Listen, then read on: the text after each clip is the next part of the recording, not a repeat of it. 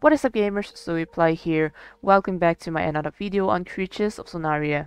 In this video I'll be revealing tomorrow's update and more information about the Easter event.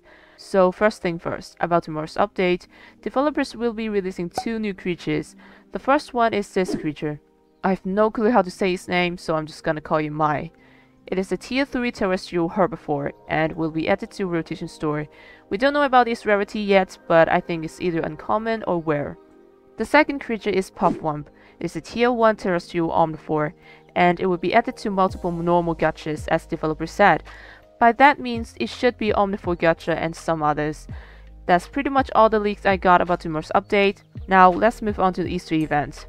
In case you didn't watch my last video on Easter event, we have a currency for the event, which is eggs, and this is how it looks. Also, we'll be having boss fight, which rewards us with different prizes, and this is how the boss and minions look like. They look super cute and actually like a Pokemon. By the way, we don't know when the event will be released, but I'm guessing it should be around mid-April. That's what we got so far about the Easter event information. Now about the Athens Pillar Owl creature, here's the animations.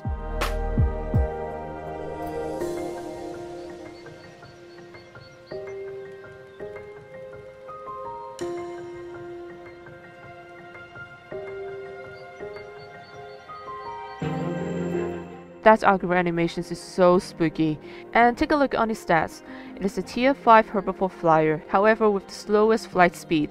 Well, basically it is slower than SAR. Same as Grandma's, it is unbreakable and it has fortify ability. About the rest, you can pause to read it. That's all for this video. Hope you guys enjoyed watching.